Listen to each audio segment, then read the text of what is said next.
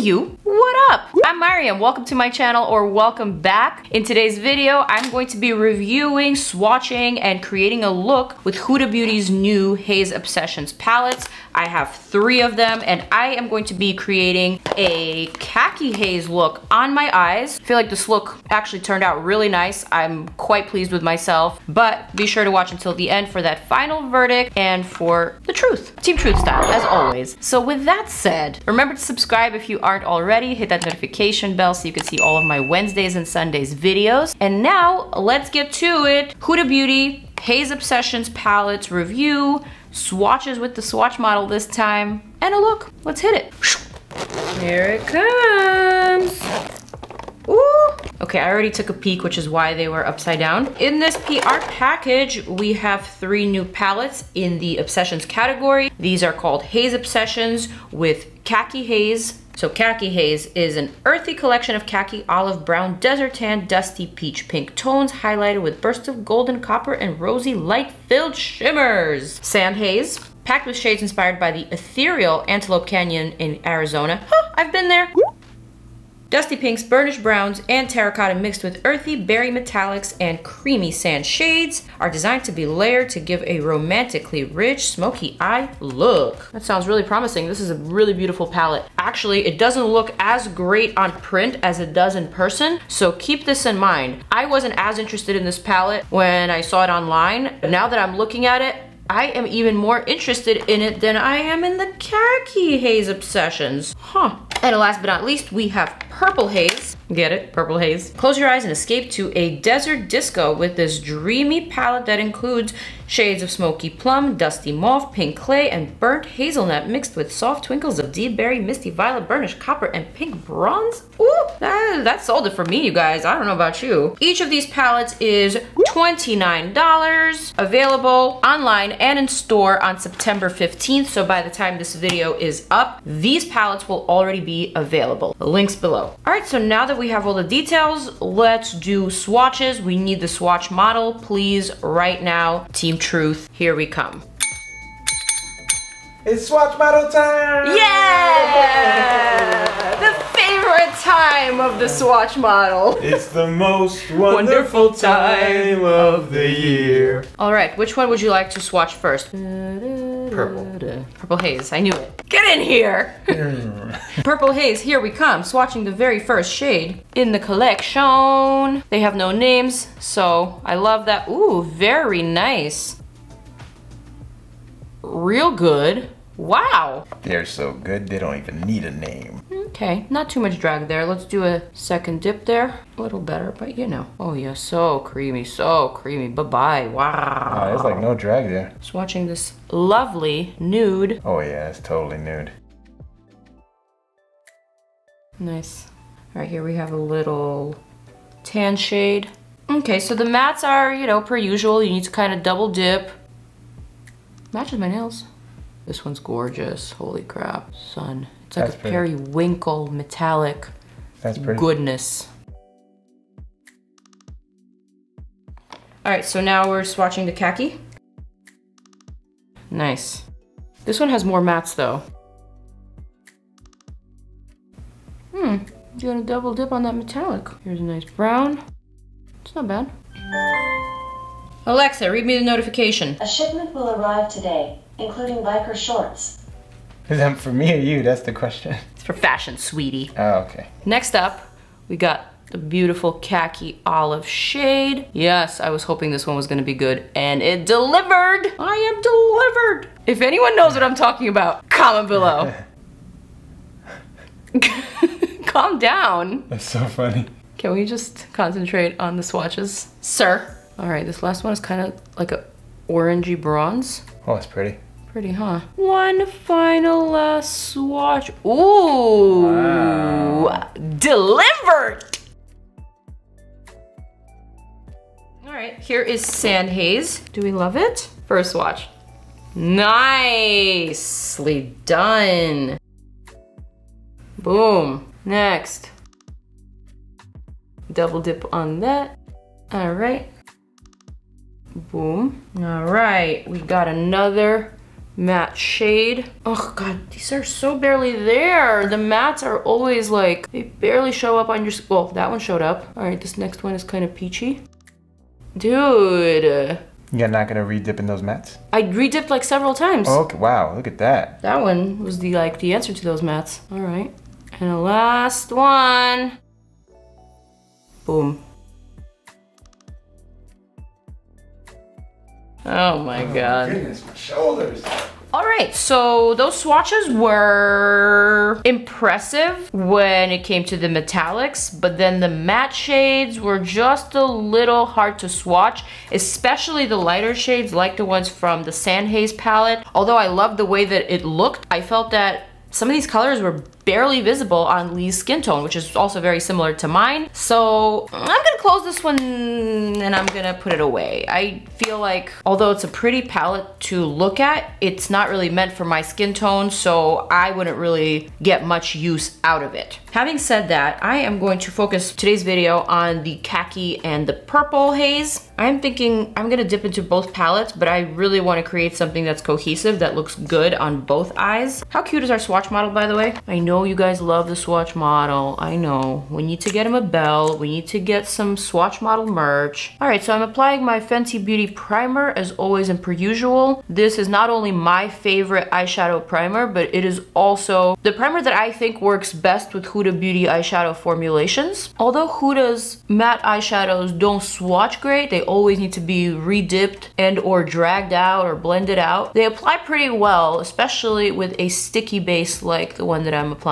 And for those of you who are new to my channel, I have reviewed every single one of Huda's palettes, Obsessions palettes, larger palettes. Now I'll actually include the links to some of those videos in the description below for those of you who might be interested. All right, so let us begin. I want to create a nice fall look because I'm definitely getting fall vibes with these two palettes. I like the fact that this one is purple, but it's kind of dusty and it's a little mauvey, so it's very fall appropriate. This one is obviously very fall friendly, so for those of you who love earth tones, khaki tones, you're probably gonna love this palette, or at least the color compilation. I also love the fact that brands lately have been leaning more towards creating cohesive palettes that make it easy for you to create multiple looks within a certain theme, as opposed to just like sporadic random colors. I appreciate that a lot. All right, do we have any clean brushes here? Also, my brushes got cleaned. Did you guys notice? All right, let's take the makeup show brush. Let's begin with the khaki. Staring directly at me, so that is what I'm going to grab. I love these little palettes. They're so easy to use. They're so small and convenient, easy to travel with. They don't snap together like the Fenty ones, but they're almost the same exact size, so it's really easy to just like throw in your bag and go. All right, so first I'm gonna stick this color onto my lid. It's very, very, very, very pigmented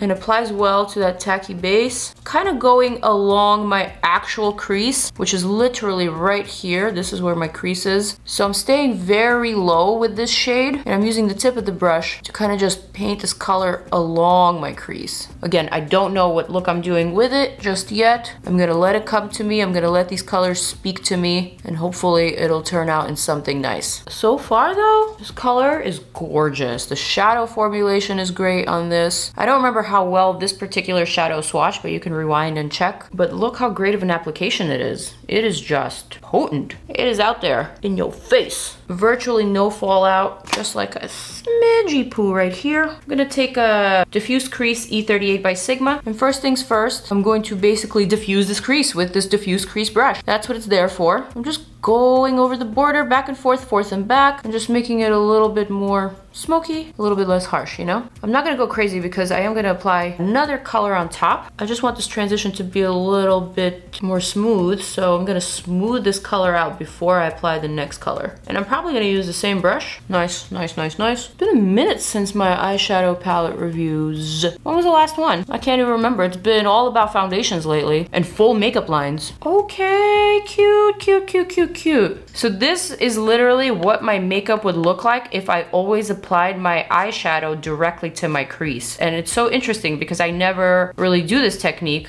but it's kind of cool. So much for appreciating your natural features, right? All right, next up, I'm going to dip into this shade. I'm gonna start just like working that a little bit higher than my crease, kind of in that area that I blended out, but also elongating this shape. Wow, these two are really, really nice together. Very soft and silky. Just a very sultry kind of combination. Definitely reminds me of those khaki colors that you would wear in the desert. And when you think about like Dubai, where Huda Beauty, the brand, is from, that's kind of how like you romanticize Dubai. You just think of all these images of camels in the desert, sand dunes, cool Indiana Jones inspired outfits. I don't know. And then glitz and glam by night. Never been to Dubai, but that's the association. Let's do the other eye real quick. That is lovely. All right, elongating that just a bit because I want to have a bit more of a dramatic pulled out smoky look. I'm trying to film one of those TikTok videos, so I'm going for a transformation today. Wait for it. Also, who follows me on TikTok? Do you? If not, you should. Because TikTok is like my fun platform of self-expression. It's like the younger me, you know? Me if I were a Gen Z. And truth be told, it is my Gen Z sister who got me into TikTok, not my millennial peers. All right, that is looking muy lovely.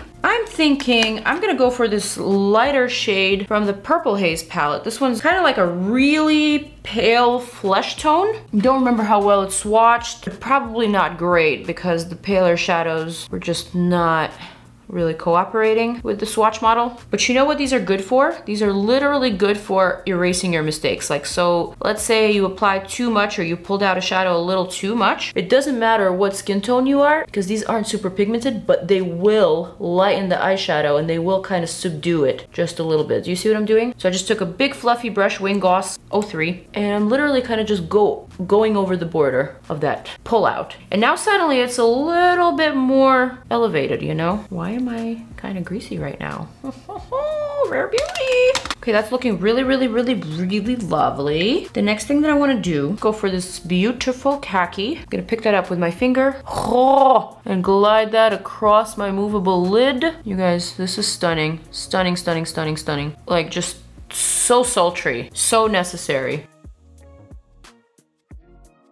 I am obsessed right now. Okay, a bit of fallout though. A bit of fallout, not too much. Not enough for me to complain, but enough for me to notice and tell you. And specifically the fallout is with the sparkle. But wow, this is just such a gorgeous combination. You don't need a lot of color for the payoff. Obviously, I just dipped once and then it was enough for both eyes. And I think I might have like re-dipped again just to perfect it. So good. This shade here is really unique. It's kind of like a duochrome. When I shift it from side to side, it has a green lavender. So I think it'll be nice literally right here in that inner corner for that pop. Because you see that? It looks pink. But then when you turn to the side, it's not really that bright because it blends in with the khaki. Really nice, wow. Another Wing Goss brush, this one is 05. I love these little detailing brushes. They're so versatile. If I can find this brush, I will link it down below. But honestly, his brushes sell out so fast. Kinda gotta get on the waiting list. I'm gonna take a little bit of this clean base from GERARD Cosmetics. This is the same one that I used in my previous video. I'm gonna dip this little flat brush into this base and I'm going to etch out a clean line underneath my brow arch, like that. Oh girl, I need to pluck those eyebrows. Literally just want the most subtle etch.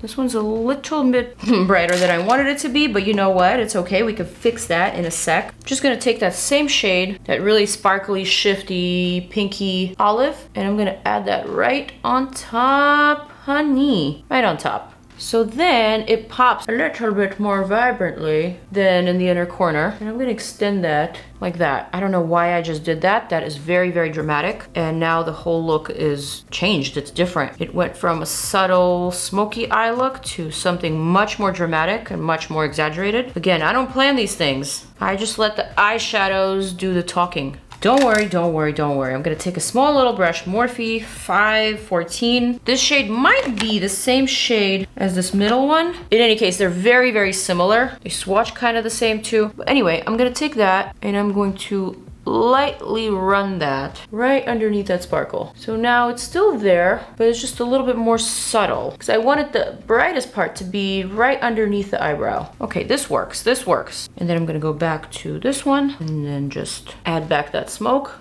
like that and then blend that out once more.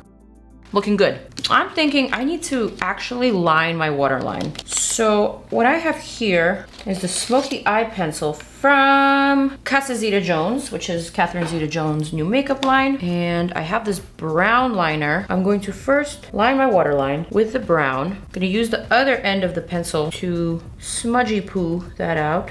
So I just completed one of the eyes and now I know exactly what I want to do. I really like this liner. I feel like it's a really good smoky but flexible type of liner. So basically what I did on the other eye is I tight lined the entire waterline. That's right, I am flexing and talking while I'm lining. And then I added just a little bit of that brown to the outer portion of the lash line, just to kind of lift this whole area. I'm not really being precise with it, and I'm not winging it out either. Kind of just in between. Then I'm gonna take a pointy little brush like this and I'm gonna smudge out that line using these two shades in the khaki palette. So first I'm going to smudge out the lower lash line just because I really want to set that pencil liner and add a bit of smoke. I know that looks a little harsh right now, but I'll fix it in just a sec. Then I'm gonna add the same combination of the two shades on top of this liner here and just continue darkening this portion and lifting it up, pulling it out. And then I'm also going to take that bit in. And then of course I'm gonna blend with the original khaki shade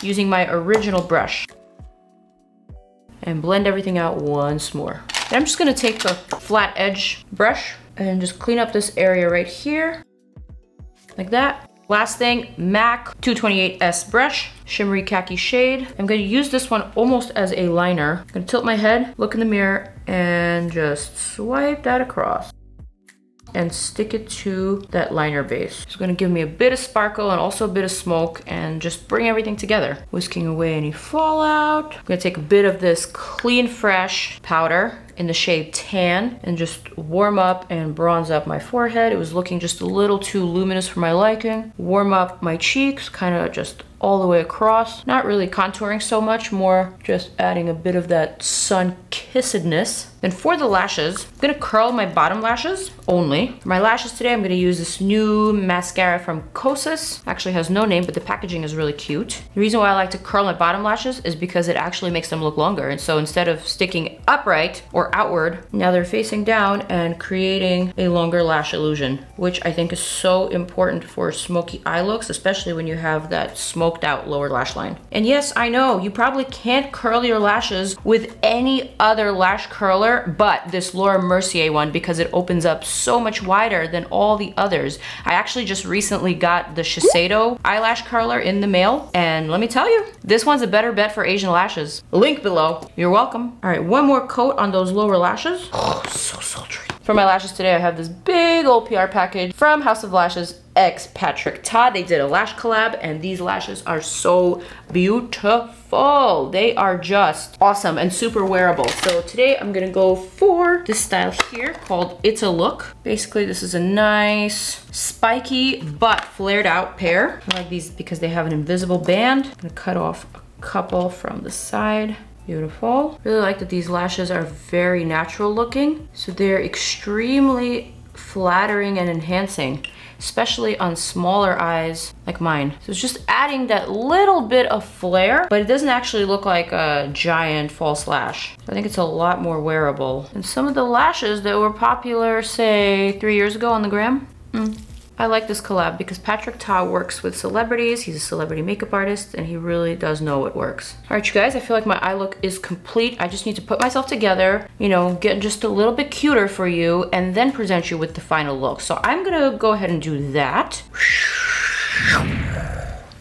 All right, here we are, a little bit more glammed up, a little bit more styled up, feeling just a little bit more funky and sultry and ready to tackle the world. Here is the final look using Haze Obsessions in khaki on my lids. For my lips, I used KEVYN Aquan Divine Lip Liner and kind of just brushed it out for a very subtle but very matchy look, I feel. And overall, I gotta say, I am feeling very badass. Like, I am a rich man, mom. I don't know, something about this pinstripe is making me feel all bossy. Like I said, follow me on TikTok. I was right, you guys. When I saw Khaki Haze Obsessions online, this was the palette that immediately called out to me, and it is the palette that looked the most impressive to me in person. This is the one that I wanted to reach for to create a very sultry, fall-appropriate look with, and it didn't disappoint. The eyeshadows were super buttery, super easy to use, beautiful formulations. I really loved the deeper mattes. I felt like they were actually really pigmented, really easy to blend out and apply. They work great with a sticky base,